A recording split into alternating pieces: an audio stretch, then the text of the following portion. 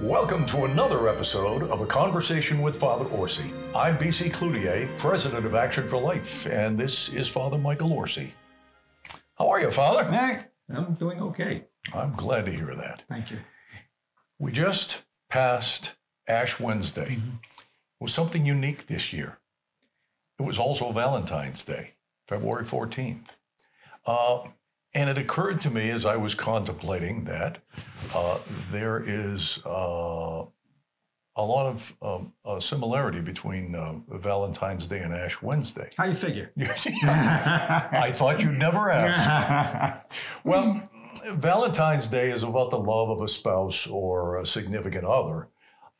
And Ash Wednesday, the beginning of the 40 days of Lent leading up to Easter, is about the love of Jesus Christ. So in both cases, we're celebrating love. In the Catholic religion, we traditionally make some sort of sacrifice for Lent, those 40 days. And it can be any number of things. Some people are serious about it, some people are not. I tend to think about it. Last year, I gave up meat and alcohol. Which was truly, how did you live 40 days? Truly a sacrifice. So the meat I can understand. I mean, come on. Excuse me, folks, just kidding. No martinis for 40 days. But this year, I'm going to go even further. I think you know, Father, that I sometimes use coarse language. No. That is particularly true on the golf course. So I have decided for this 40 days of Lent, I am going to set aside $5 for every time I slip and use a curse word. And at the end of that time, I'm going to donate that money to some worthwhile charity. So $5 a clip, I think it's going to cost me probably between $5,000 and $10,000. If I play golf with you, it would be about $1 million. I look like, folks, you remember The Honeymooners with Jackie Gleason and Art Carney. Yeah. They were practically trying to teach Ralph how to play golf. It says, address the ball. What does that mean? Hello, ball. Plant your feet firmly. Hello, ball. Those were the days, my friends. So let's talk about the significance of the 40 days. It, I think, relates back to Jesus' 40 days of prayer in the desert. Right.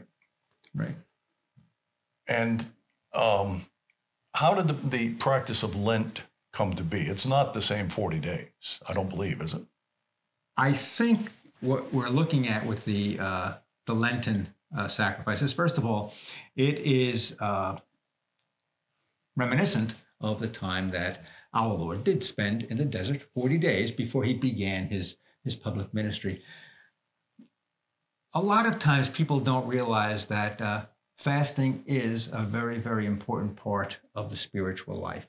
There are three things that we know: prayer, fasting, and almsgiving. Now, we're told that the greatest of those three are the almsgiving. Almsgiving, yeah. Why? It's that great act of charity that I'm giving to someone who is in need. And a lot of us, maybe we're not as charitable as we should be.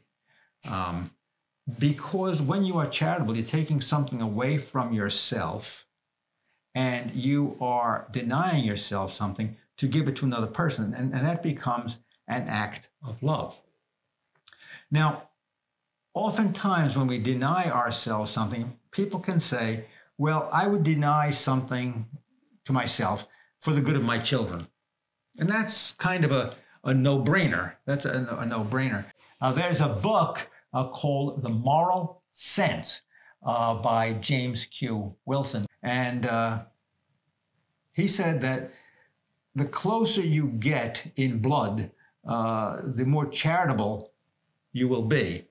But as it begins to ripple out, you become less and less conscious of those that are out there and feel a less and less sense of an obligation to take care of these people. Yeah, James Q. Wilson. Now, when we are dealing with the Lenten sacrifice, The idea is that we give alms to people that we don't know. Mm-hmm. And that's why, churches say, we have an opportunity to give to people who are hungry. We have an opportunity to give to people who are homeless. We have various organizations that help people to, live, shelter, food, clothing. Certainly something like St. Matthew's House here in our area is one of those places. And if you do make a attempt at almsgiving, forgetting yourself and living for somebody else, well, there's an opportunity right there to take that money and say, okay, I denied myself, a dinner at the Capitol Grill. I denied myself, a new suit, or I denied myself a new car. I'm going to take that money and I'm going to give it for the good of somebody else. And there are people that you don't even know. I mean, let's face it, BC. First, we talked about your children. Yeah, you can give it to your kids.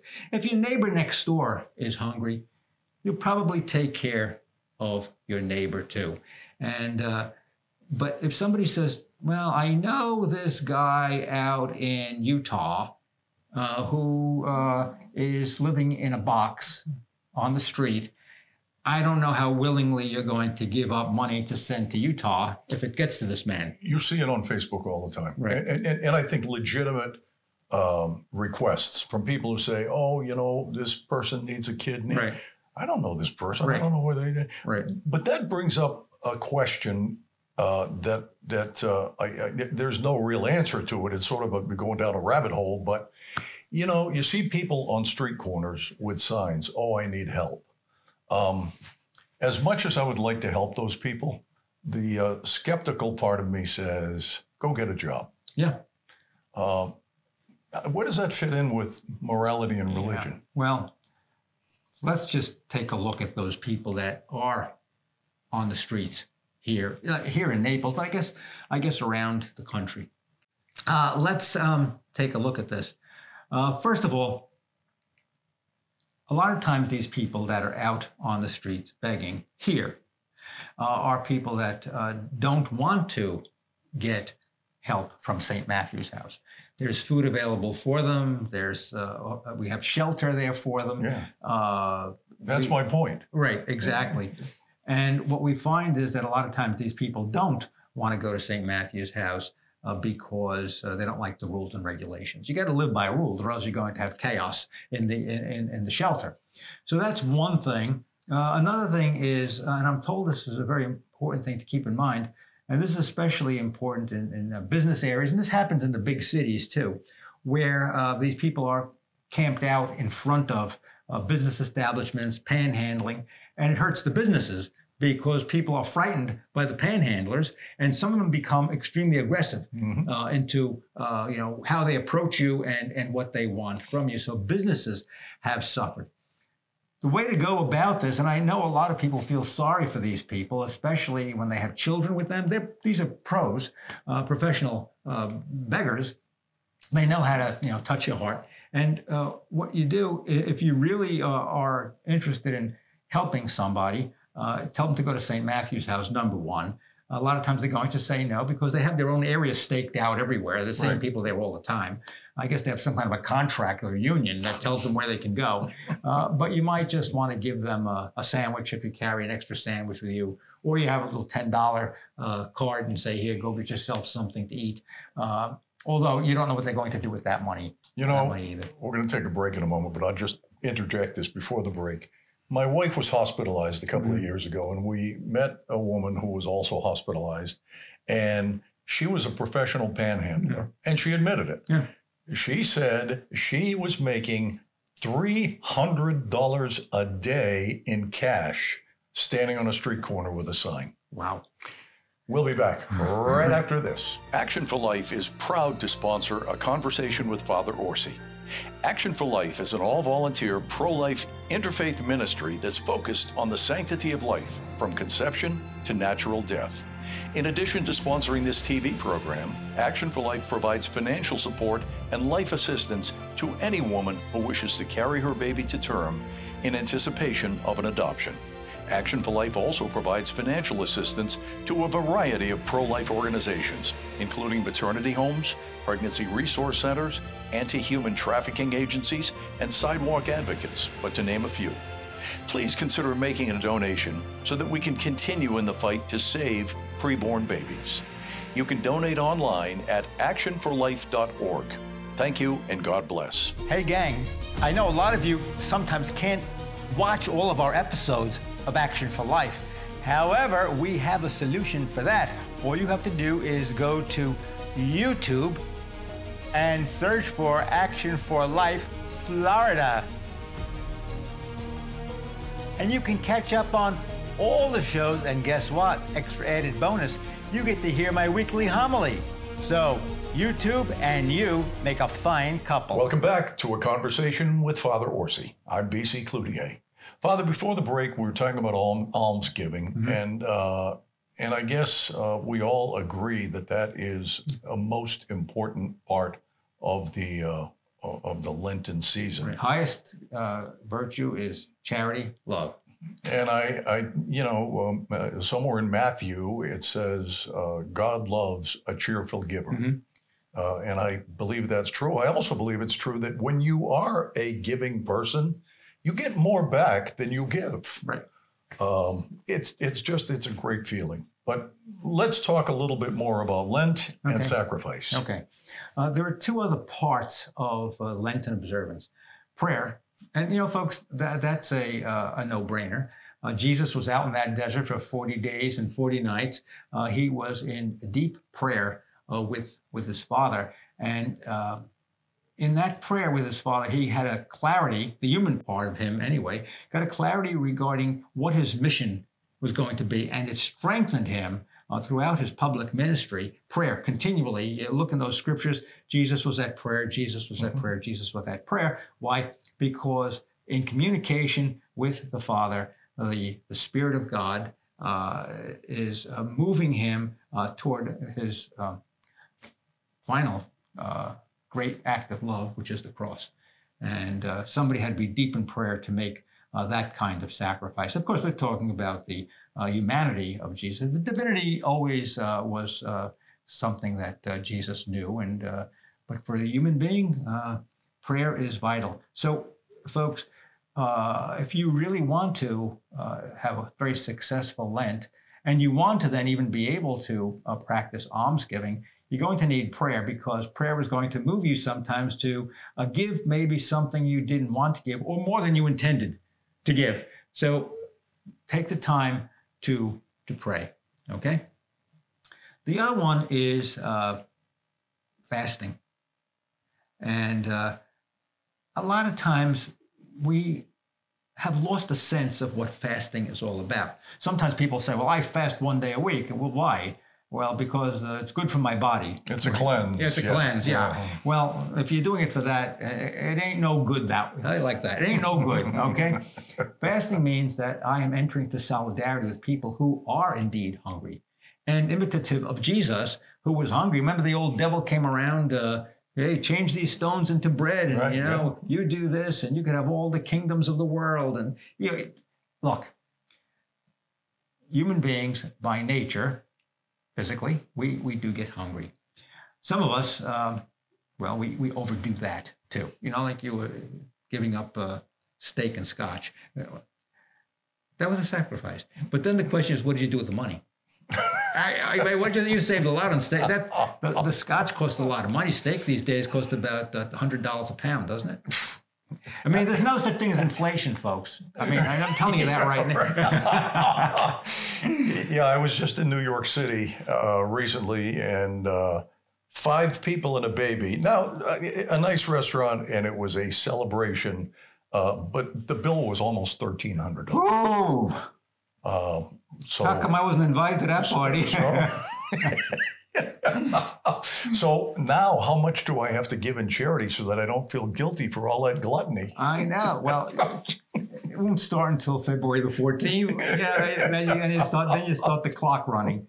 But yeah, fasting is an important thing. I remember when we were kids. I'm sure you folks out there remember too. What are you giving up for Lent? I'm giving up candy. Right. Except on Sunday, I have candy on Sunday. well, this little piece won't hurt. And by the time, you know, you were like 2 days into Lent, you're cheating as a kid. As a kid, you were cheating. I'm gonna Not me, Father. You didn't cheat. You know, you always found some reason. Oh, it's a Sunday. I can have my ice cream now. It's Sunday. And oh, it's a holiday. Well, I gotta you know. But really, you know, to make a good Lenten sacrifice, it means to fast, and it puts you in solidarity with those who are hungry around the world. And that's the key, to have this empathy for other people. The prayer is to you know, broaden your heart, fill it with God.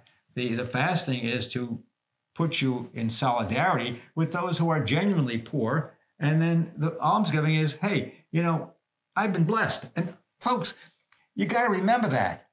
You got to remember that you and I, for the most part, have been blessed. I go over to St. Matthew's house, and you meet some people that really have had it hard in life, you know, whether it be because of poverty, they're out on the street, they're sleeping in a car, somebody that's been, you know, on drugs and alcohol, homeless. And you go over to St. Matt's, and they're finally taken care of. And I say to them, how are you? And they'll look at me and they'll say, I'm blessed. All right. If you're blessed, you got to share the blessing. If you're blessed, you got to share the blessing. I have to say to you, until this very moment, I did not think of fasting as being, as relating to people who are hungry. I just viewed it as a sacrifice to God. Yeah. But that makes a lot of sense. Yeah. It's also very difficult to do. It is. It's very, very difficult. And folks, to let me fast. tell you something. If you have a medical condition, it's very hard. You don't want to do it. You can't. Right. You can't. So if you're like old me, diabetic, you got to be very careful as to what you give up. I think the only thing that's allowed for me during Lent is scotch. I'm just kidding. I can't. We're going to get some letters about that one, Father. We'll be back right after this. Ladies and gentlemen, we're coming close to the next presidential election, and the Republican Party has a number of people running for office.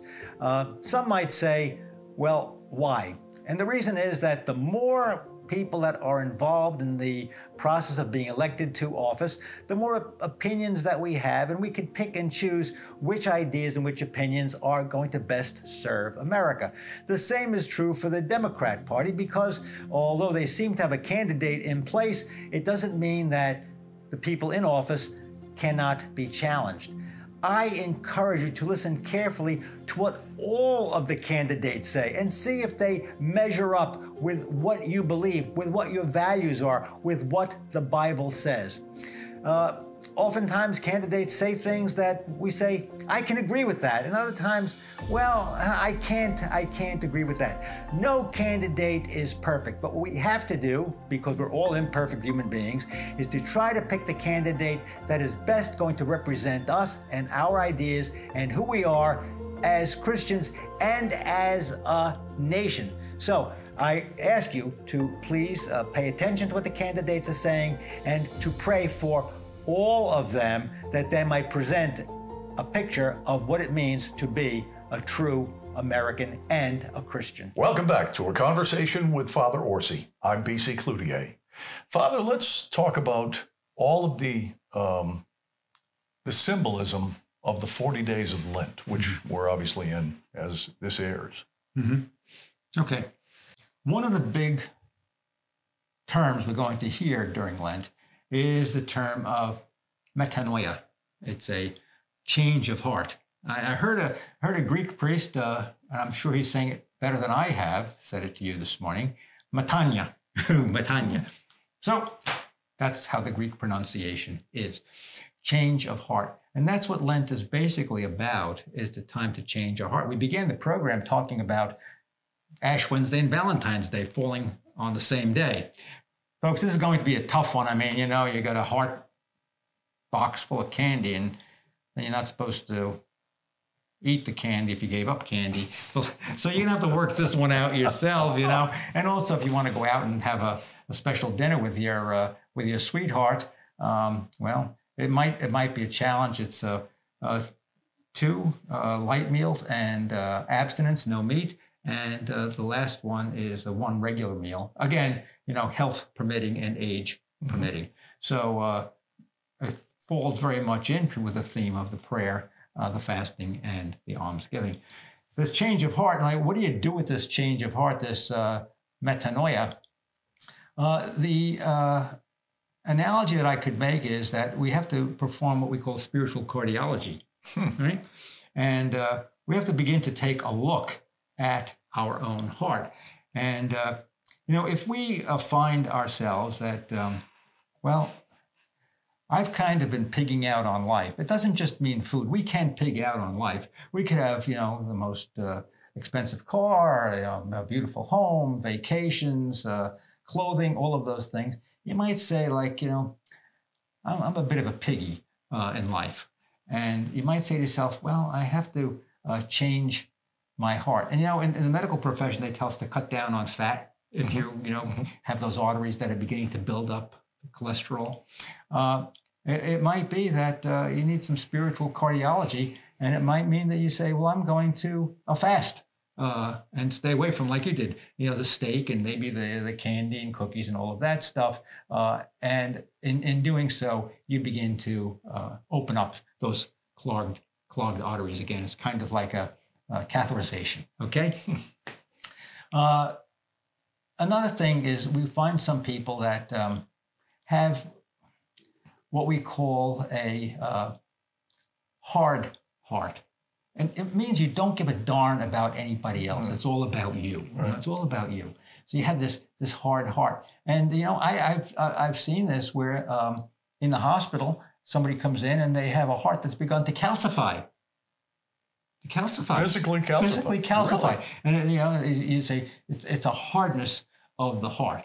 And again, with something like that, we talk about the importance of almsgiving, because what do we do then? We have to be able to actually do a couple of bypasses on the heart. And the bypasses is that, I'm forgetting about me and I'm going to worry about somebody else for a change. And, maybe, through surgery or maybe through medication, we can, get that heart healthy again and stop the calcification that's taking place in the heart. Now, you're a cardiologist out there. I'm hoping I'm getting all of this stuff straight. You know your business and I know mine. Okay. Father, go ahead. Yeah, there's one more part to it, and it's what we call the puffed up heart. And the puffed up heart means I'm proud. I don't give a darn about anybody else. I know better than God. Okay? I know better than the Bible. I become a God unto myself. So, we tried the prayer, we tried the fasting, we tried the almsgiving. What do we do now to get that puffed up heart? How do we get that heart humbled? And it is, it is all three. And sometimes you need that radical change of heart. You need a heart transplant. If you think you're God and nobody matters and you know everything, and even, the Bible and the whole church or the whole community is dumb except you need a transplant. And that transplant is going to take place with the prayer, the fasting, and the almsgiving. You need all three working together. As a matter of fact, you're going to need all three during Lent. Work on all three. Not just, well, I'm going to do this. I'm going to say an extra Hail Mary today. No, it goes along with a little bit of fasting where you're going to give up your Twinkies and almsgiving. You're going to give something to somebody else and get that heart to be modeled after the heart of God, the model of Christ himself. There's an interesting thing about almsgiving, Father. And that is, we live in a consumer society in America, right? And everybody wants everything. A nicer car, a nicer, blah, blah, blah, right? When you aspire to, let's say, I want to buy a Mercedes. I always wanted one of those cars. And you'll notice this, ladies and gents. After you get it, after about a week or two, it's a car, right? It doesn't make any difference. That's true of so many things that people acquire. And at some point, you have to say to yourself, do I really need a bigger house, or can I put the money to good use in helping others. Right. Right. And it's a decision that, we all have to, examine our conscience. And we talked about, go in prayer, see what the Lord is telling you, go in prayer and begin to open up those arteries going to the heart. You're going to be able to laser beam some of the some of the cholesterol out of there, the buildup. Same thing again, with when we're talking about the hardness of heart. I'm beginning to calcify because it's all centered on me. There's no love in my heart. And then we talked. The last one is almsgiving, and that one says, hey, look, I need a transplant. I gotta go a little bit further. I hear you. Okay. We'll be back right after this.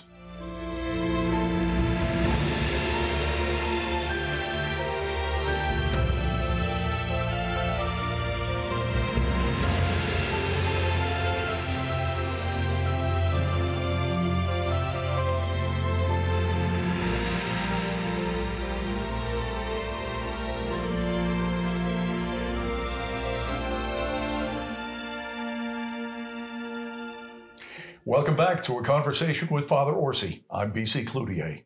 Final thoughts, Father? Yeah, final thoughts is Lent is a wonderful time for us to get back on the right track with God and to put ourselves on the right track with ourselves. Because oftentimes when we are selfish, when we are not in contact with God, we are not the people that God wants us to be. And we're not happy with ourselves. And, really, folks, we should be happy with ourselves.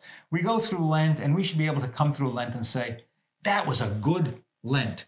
I really feel God's presence in my life. I have made some progress over my selfish inclinations. I've done some very, very good things. If you lost a couple of pounds, folks, well, take that as a bonus, but that's not what it's about. What it's about is you getting yourself right with God and having that change of heart. Basically, as I said, it's a heart transplant to remake ourselves unto the heart of God, that heart of God which loves everybody, even those people that we don't like and don't like us. When you get to that point, that's when you're going to know that you made a good Lent. And when you fast until it hurts a little bit. And same thing with almsgiving.